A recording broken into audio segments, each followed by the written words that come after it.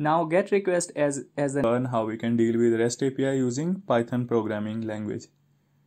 Now whenever we are dealing with REST API, there are a couple of things which we need to remember. One thing is that whenever you are dealing with REST API, you are going to use a program to make a request to REST API. So in this case, we are going to use Python program to make a request to REST API. Now whenever we are making a request, there can be different type of request you perform, such as GET request or POST request or DELETE request. There are many other requests as well, but here for the sake of simplicity, we are just considering these requests. Now GET request, as the name says, it is mostly like just going and fetching some data or getting some data. POST request is something like when you call a REST API and you post some of the data. And delete, as the name suggests, it is used to delete certain data by using the REST API.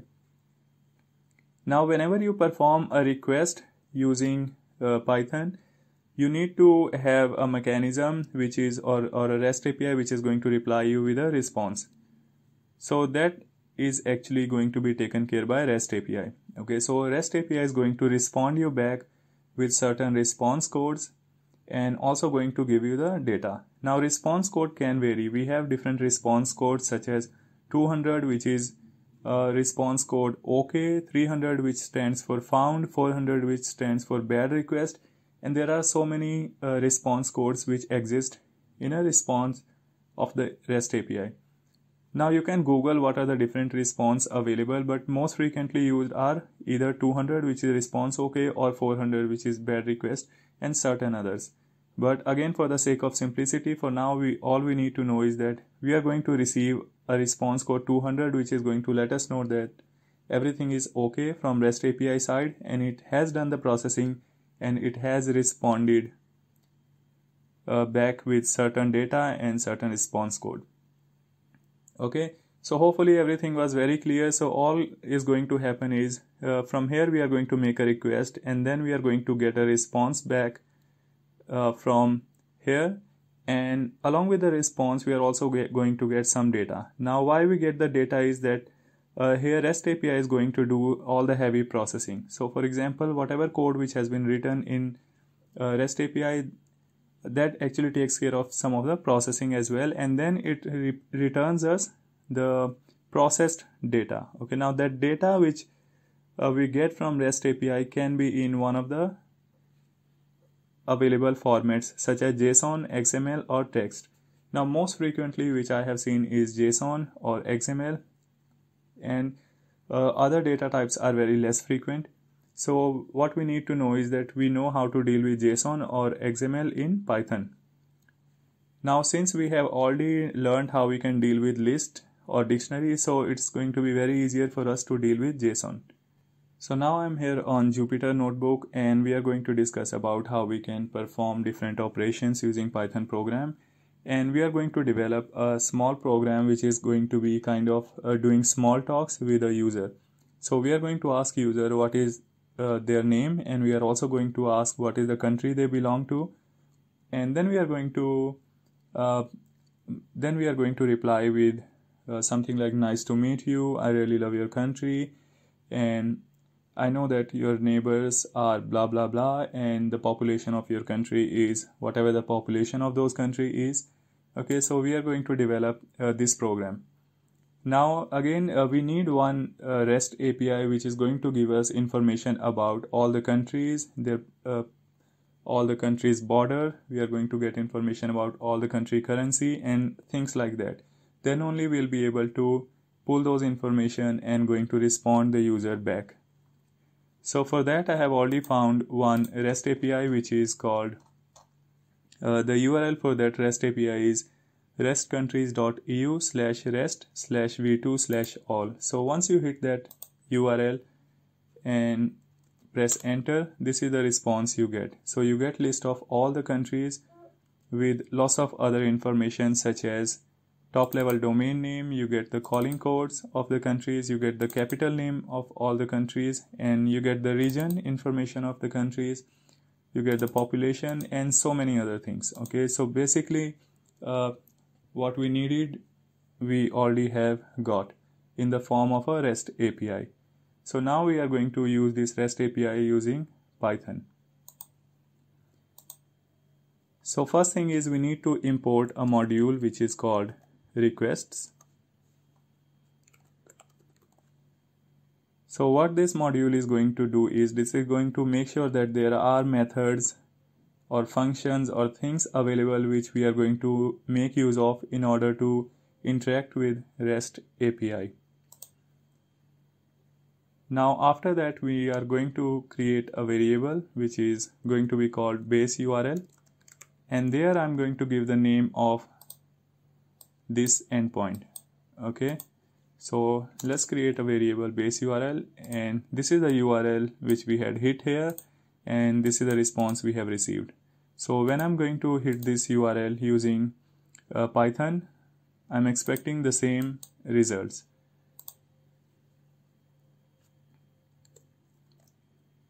So now we are going to actually make a request. Okay, as you know that whenever we are dealing with REST API, we are going to use two things. One is request and other is response. So now is the time to make a request and receive the response. So let's create a variable which is called RESP, short form of response. This is a variable which we are going to keep our response in, and then we need to use requests.get, and here you need to specify base URL. Now remember, rather than using base URL, you can directly use this complete URL, again depending on whatever way you prefer. Okay, this is second approach, but I will really recommend you that you keep base URL in a separate variable and use that variable. Using this way, code is very clearer and people understand what you are trying to do here. So now here what is happening is we are making a request to this REST API, and whatever the response is we are storing in this variable. So far whatever we have learned, hopefully it is clear. If you have any question, please write in Q&A or comments, and then I'll be happy to answer you.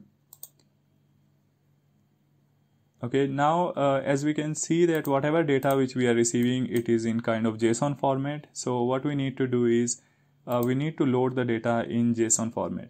Okay, but before we do that, let's do a print statement and say resp.json. Okay, so this response.json, what it is going to do is it's going to load all the data, all this JSON data in the variable, or probably if you just want to print it on the screen, you can do it as well.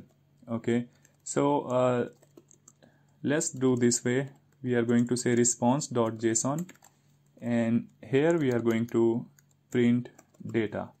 Okay, so whatever this data is now going to be going inside this data variable, and then we are going to use this. Now let's do Control Enter and see how it runs.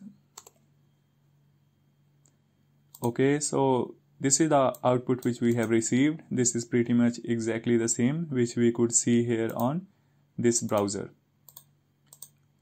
Now you see we have received so much data, information about almost all the countries, and there are so many information.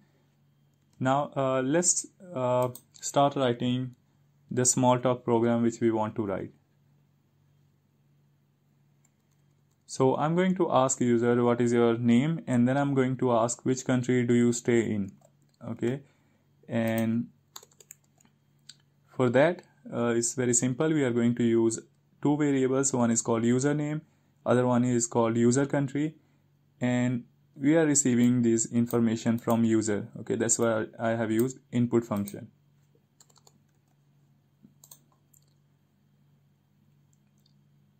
And now let's start developing our code. And before we do that, let's try to first read this information so you understand what we are trying to do and how we can handle this. So what I will do is let me comment this temporarily, or let me take it out. We are going to put it again, and let's do one thing.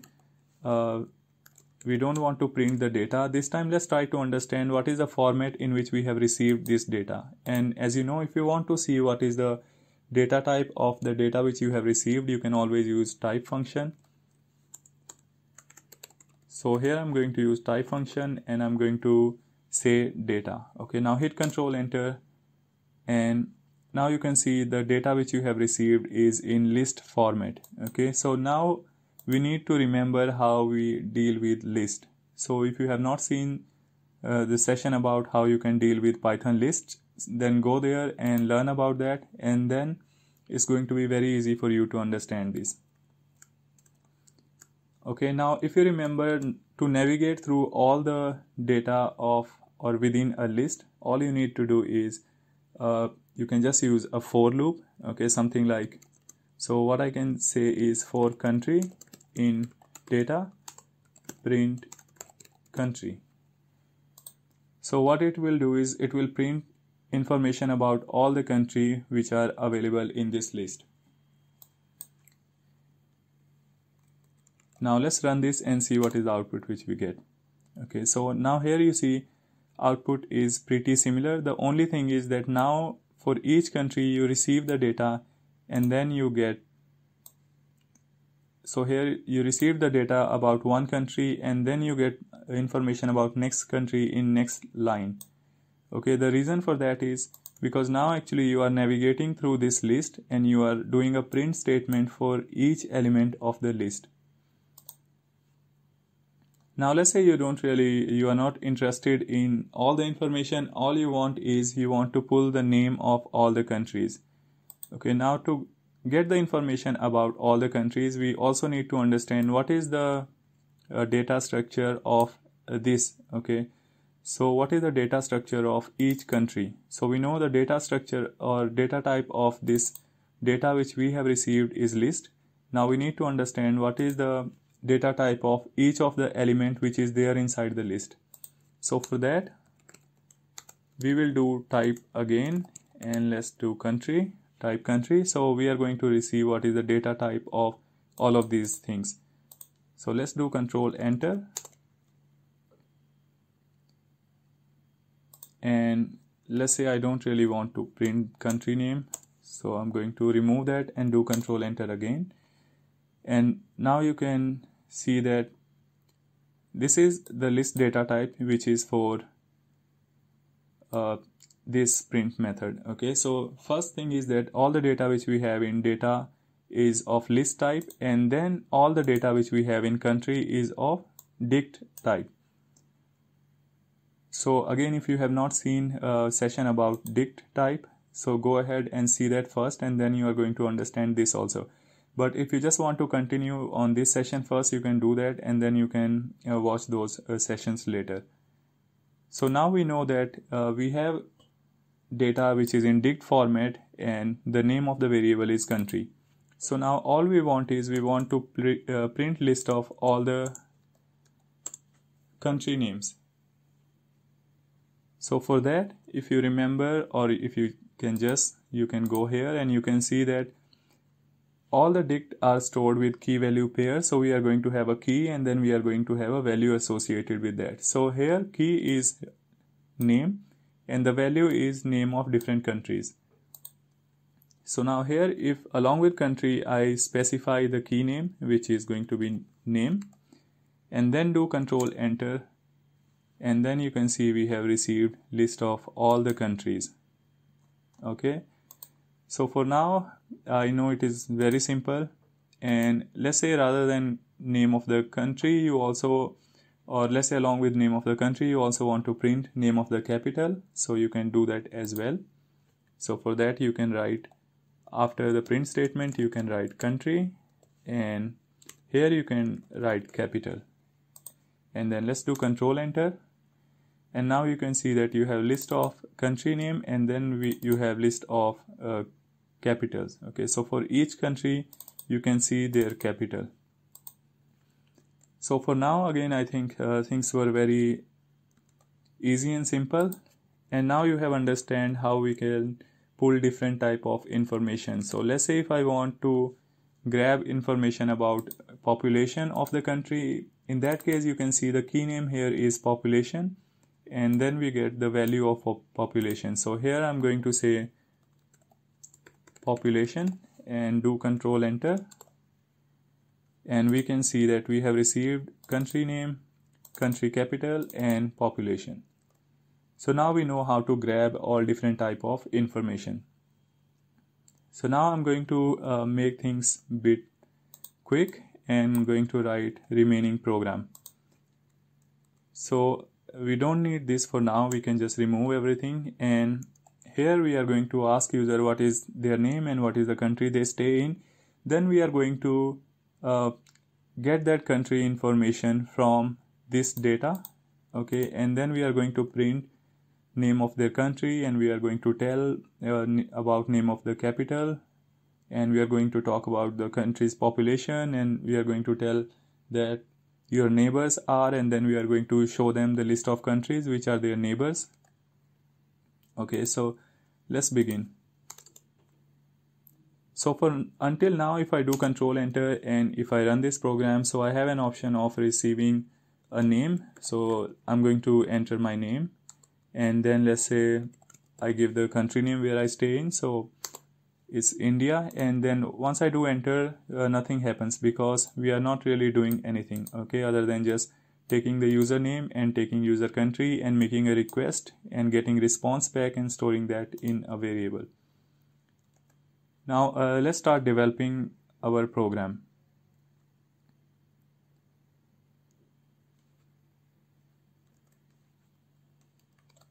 So first thing is we want to go through all the country names and we want to do a comparison that which country user stays in. So first thing is we should be able to find information about this country, India. So we have list of all the countries, right? And we need to find out information about India. So first thing is I need to do a loop statement which can loop through list of all the available countries. So let's do for country in data, because data is the one which is holding all the data. And then we are going to do if statement. So we are going to say if country, and we want to find out the name. Okay, so if country name is equal to name which user has provided. Okay, so user has provided the name which we have stored in user underscore country variable. So here is the variable name. So we are going to say if the country name from this list is equal to the country name which user has provided, in that case only execute the code which are written below. Now one thing which can go wrong here is that this user may not provide the information always in the same case, and as you know Python is case sensitive. So let's say if user is providing information in uppercase or in lowercase, in that case we are going to get the error, okay, or basically there is not going to be a match, which we want to avoid. But anyways, for now I'm just going to show you how this is going to work, and let's see what is the progress which we have made until now. So what I'm going to do is I'm going to write another piece of code which is going to say nice to meet you, and I'm going to just paste it here because I already have this code written. So here what we are doing is we are writing a print statement which is saying nice to meet you, and then we are using username for this. And then we are going to print another piece of statements which are related to country and capital. So you already know how you can pull country and capital.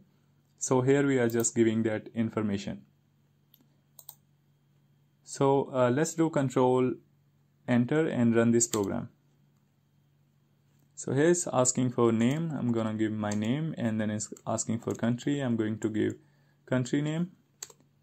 And for now, if you see that this is the output which I received. So I receive nice to meet you, Vikas, and I receive I really like your country, India, especially your country's capital, New Delhi. Okay, so whatever statement you want to print, you can again in this small talk you can change this, or you can probably have list of certain small talks and you can loop through those small talks randomly.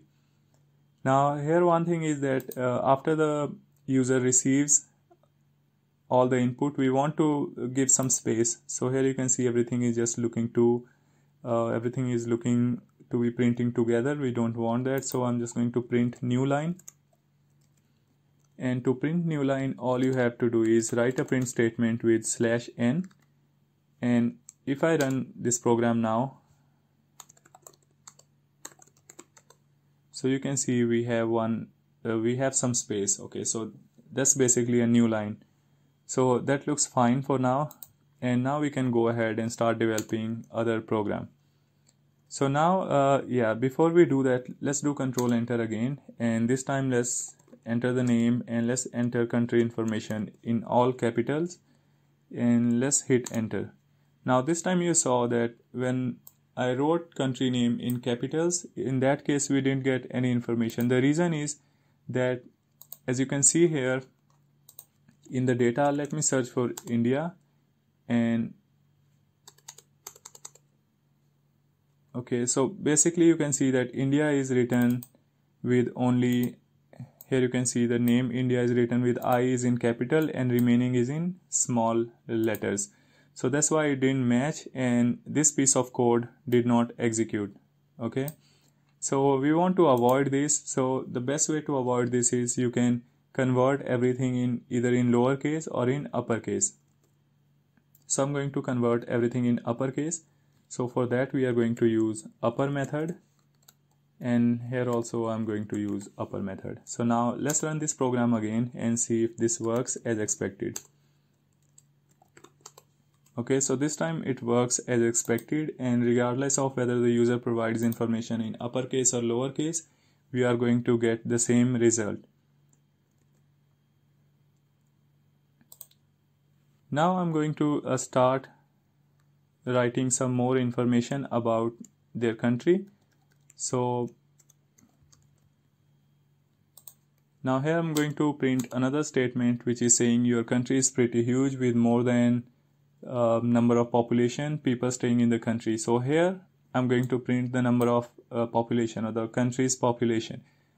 Now again, we don't really need to write the same statement for all the country types, because for some of the country population is going to be really low. So in that case you should be able to write some different statement based on the population of the country.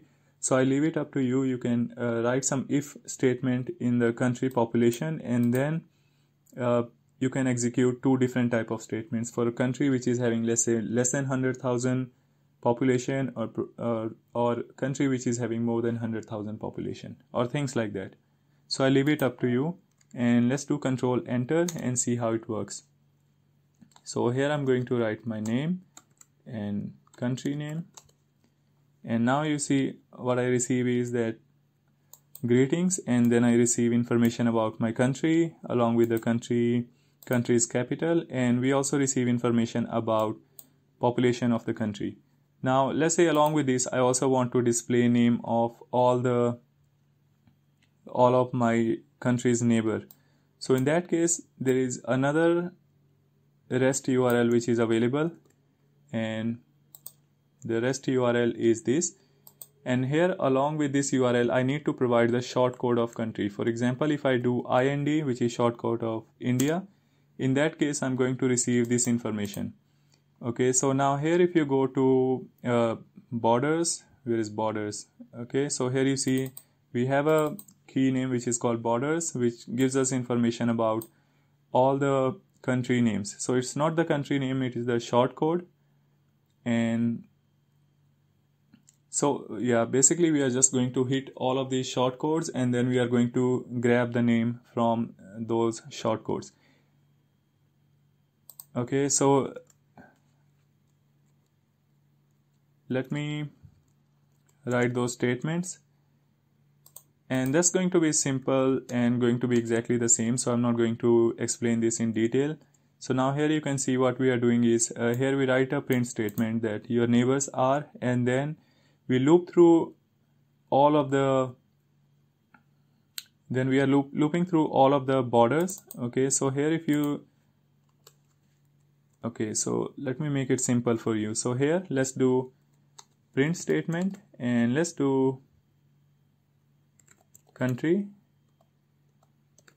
borders. Okay, so you will know what we are trying to do here.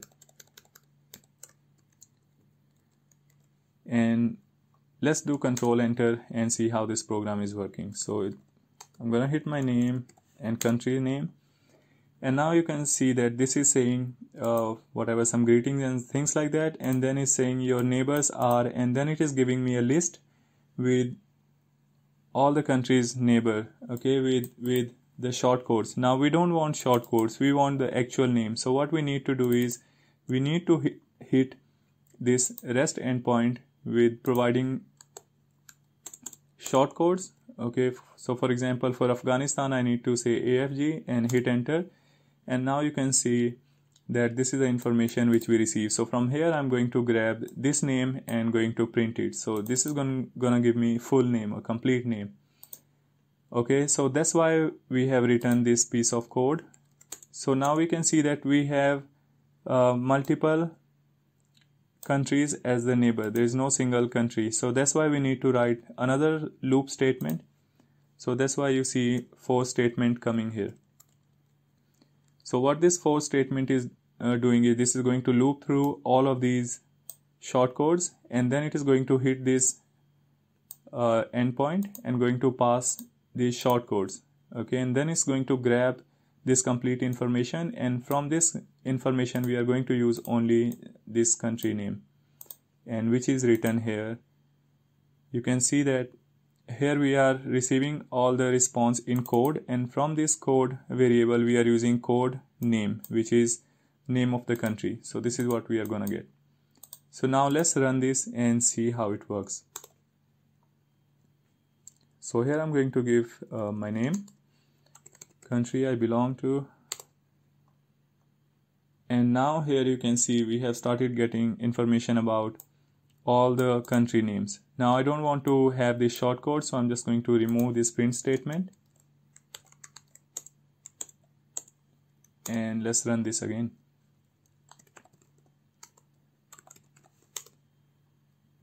Now you can see that we are receiving information about all the neighbor countries. Now if you want to print other things such as country currency and so many other things, you can do that as well. But hopefully you have understood what we need to do, or how we handle REST APIs and how we deal with or loop through all the items which are available in those REST API. If you have any query, please feel free to write me. I'll be more than happy to answer.